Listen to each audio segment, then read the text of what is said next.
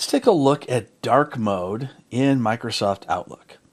So you can go to settings in the upper right corner or click on view and then click settings, either way, but I'm going to choose this option that you see here.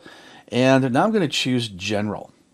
In general, you have options for light, which is what the default is. Let's take a look at dark mode.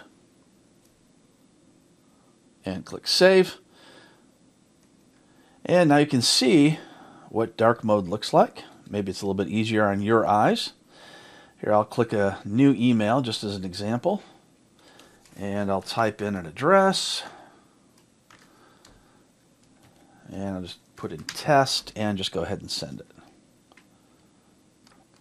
You can see all the menus at the top. I'll choose delete, for instance, and it deletes that email.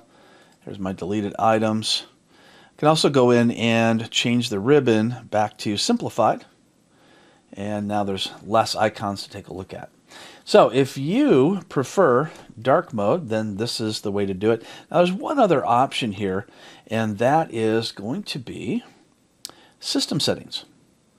When you click system settings, it's going to choose whatever the system says to use. So in this case, it's going to always be light. So by default, light and system settings are going to be the same thing, whereas dark is going to be that dark mode that you just saw. So that is how you change the appearance to dark mode or back to light in Microsoft Outlook.